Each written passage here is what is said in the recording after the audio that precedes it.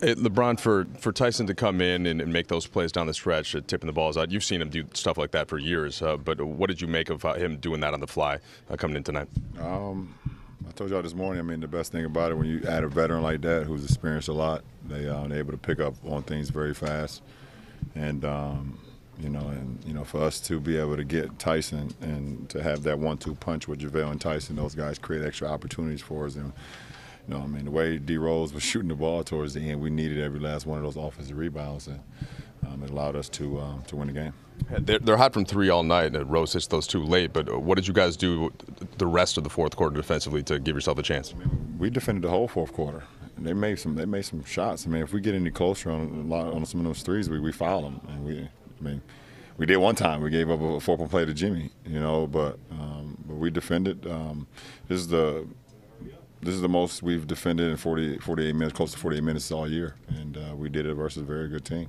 Was Tyson asking you much about, as he was trying to get himself up to speed with knowing everything he needed to know to be on the floor with this team? Yeah, absolutely. I mean, but more importantly, he was just, just communicating to the young guys, just telling them, no matter what was going on in the game, just keep on fighting, keep on putting pressure on them.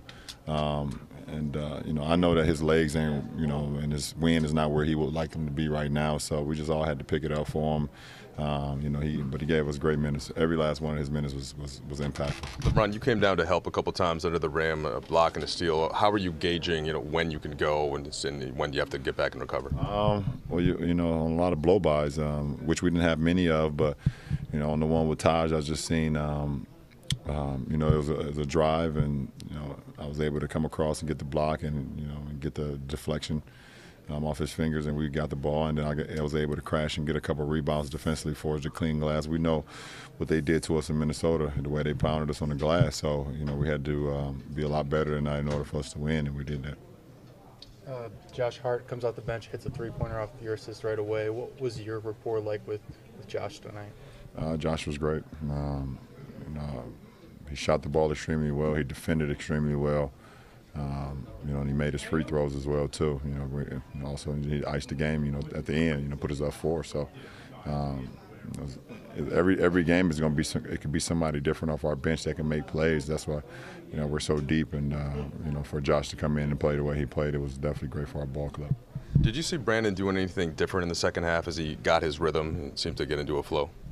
No, B.I. plays at the same pace. He plays at the B.I. pace that nobody else can play at. I mean, he's just that good. He's that confident in his ability.